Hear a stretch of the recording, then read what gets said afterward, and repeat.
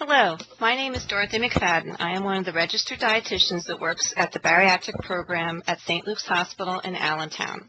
Today I am going to talk to you about protein needs after weight loss surgery. Protein is one of the most important nutrients to monitor after weight loss surgery. In the first year after surgery, you will be rapidly losing weight, and as a result, you will lose some muscle mass. If you do not meet your protein needs, you will lose more muscle mass. Your body can use your fat cells to meet its calorie needs, but it cannot get protein from your fat cells, so muscle is broken down.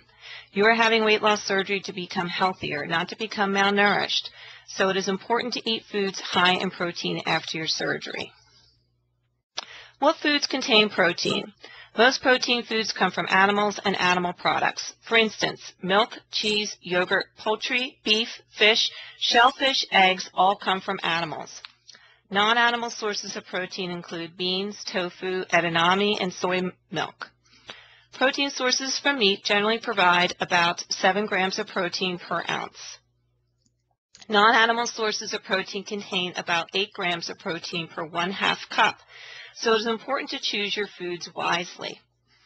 In the first 3 months after surgery, you will be eating a 1/4 cup of food 3 times per day.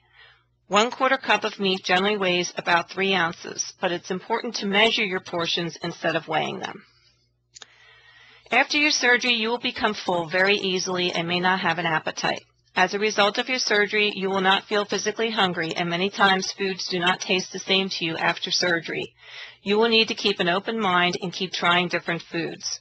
Start off with softer proteins such as eggs, Greek yogurt, cottage cheese, non-fat cheese, tofu, tuna or egg salad, soft-cooked ground beef, fish, and shellfish. Ground beef mixed with taco seasoning or made as meatballs cooked until soft in sauce all day is generally well tolerated. And believe it or not, many of my patients eat chili for breakfast after their surgery. When you can tolerate softer proteins, move on to protein foods with more texture such as poultry, ham, low-fat breakfast meats, beef, and pork. These more fibrous meats may take more time to tolerate, so be sure to try each food multiple times. Chew your food very well until it is applesauce consistency before swallowing. Slow cook some of your meats in a crock pot and make items like chicken stew, pulled pork, or beef stew. Moist cooking methods will make these foods easier to swallow. And remember, if you have an episode of vomiting, go back to liquids for 24 hours to allow the stomach irritation to subside. Patients frequently ask me if I am only able to eat 2 tablespoons of food per meal, how do I meet my protein needs? In this case, a protein supplement is needed.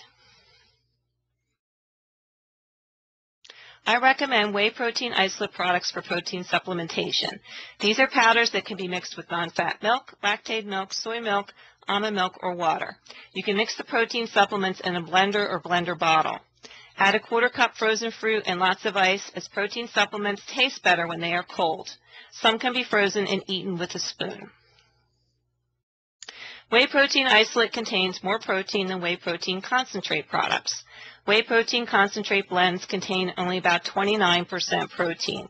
Whey protein isolates have had lactose removed and are a more concentrated source of protein. Isolate products generally contain greater than 90% protein by weight.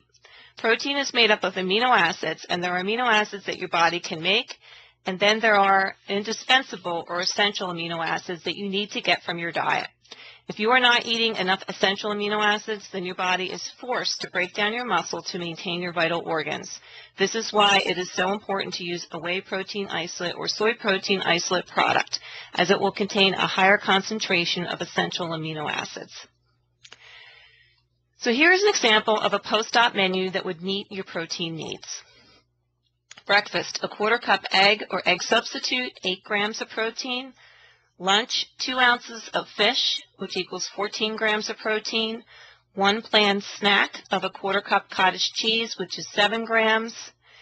Dinner is 3 ounces of turkey or 21 grams. The total from food would be 50 grams of protein.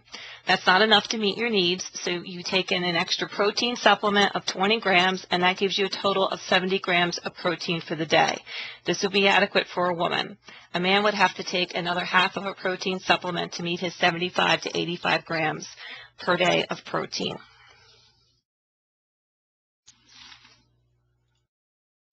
What happens if you do not consistently meet your protein needs?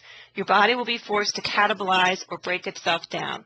This leads to poor wound healing, hair loss, poor skin integrity, fatigue, inability to fight illness, decreased red blood cell production, and edema or fluid retention in your legs. Overall, you will not look healthy, and people ask you if something is wrong. Do not allow yourself to get to this point of protein malnutrition. It will take a while to replete your protein stores and even longer to build back the lean body mass or muscle that you lost. How much protein is recommended after weight loss surgery? For women, 60 to 70 grams per day, and for men, 75 to 85 grams per day. It is important to keep track of what you eat so that you know if you are meeting your protein needs. I suggest using an online food journal or phone app to track your intake.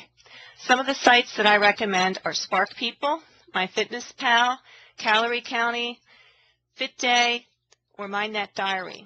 But there are a variety of different apps available. The main purpose is to track your protein, as your calorie intake will be very low. Enter everything you eat, and be sure to document your portions correctly. The program will add up your grams of protein, and you will see if you are meeting your protein needs. Most men will need 2 protein supplements per day, and most women will need 1 protein supplement per day for the first 9 to 12 months after surgery. Protein supplements should be drank between meals to supplement your food intake. It is important to eat 3 meals a day so that you can get used to eating with your new stomach. You can use a protein supplement for breakfast, but then you would still need to eat 3 meals in addition to the supplement in the morning. Remember to always eat your protein foods first, so that if you feel full, you can stop. As you get further out after your surgery, you will be always eating your protein food first, then vegetables or fruits, and then your other whole grains last. This is the way you will eat the rest of your life to ensure that your protein needs are met. The first 3 months after surgery can be a frustrating time for some, as it takes a while to get used to chewing your foods well and not drinking with your meals. Sometimes you do well with a certain food for several days, and then one day it will make you feel sick. You just need to work through this time period. Others will not have any problems at all with eating. If you are one of the ones who experiences some difficulty, feel free to call either Lisa, Terry, or myself for advice. We are all here to help you be successful and provide the support that you need. Thank you for your time.